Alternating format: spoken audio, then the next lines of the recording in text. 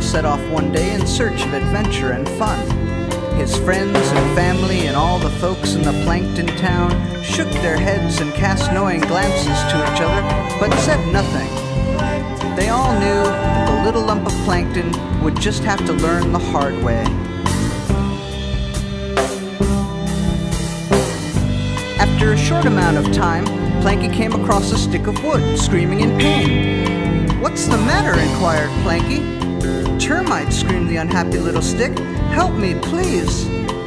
The little lump of plankton thought to himself for a long moment, then said, "Hey, termites, did you see the delicious Yule log that somebody threw out over there? I'll bet it's just itching to be eaten by a bunch of hungry termites." Planky's ruse fooled the nasty little termites, who hightailed it over to the terrified Yule log while maliciously singing Christmas carols, loudly and off-key, and messing up most of the words. "Thank you," said the stick. "Thank you so much. What's your name?" "I'm a plucky lump of plankton, and my name is Planky Smith." "My name is Sticky," said the stick. "Let's be friends and go and have fun and adventures." "Why, that is just what I set out to do this morning," said the plucky lump. "Let's go."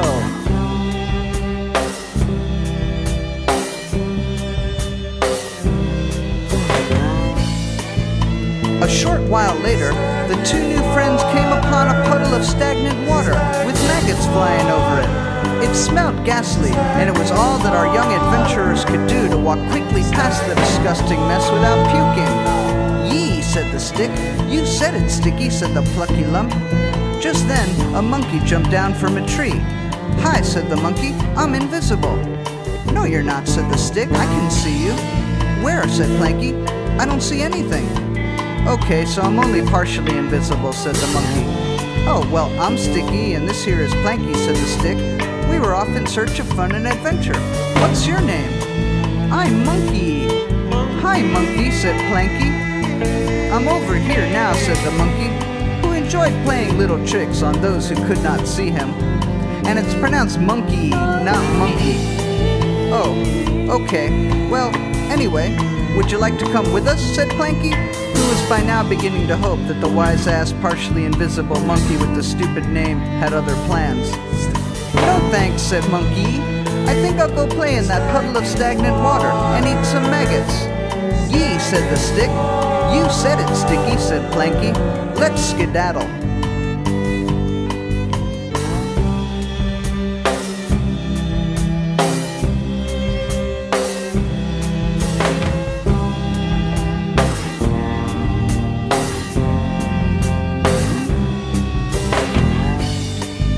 About an hour and a half later, the plucky lump of plankton and the termite-scarred-for-life stick were starting to get way bored.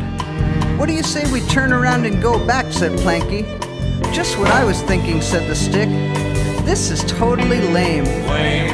"Yeah, but at least we're friends." "Actually," said the stick, "my natural instinct as a stick is to beat you to a pulp. That is one of the things I, as a stick, like to do." And with that, the stick chased the plucky lump of plankton most of the way home, occasionally giving him quite a whack in the plankton.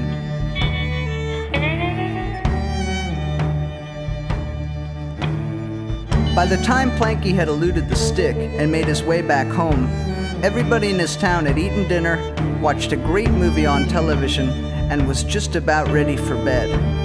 They greeted the prodigal plankton with open arms and a lot of derisive laughter and ridicule. For years afterwards, people would rib the plankton about his wonderful and exciting adventure.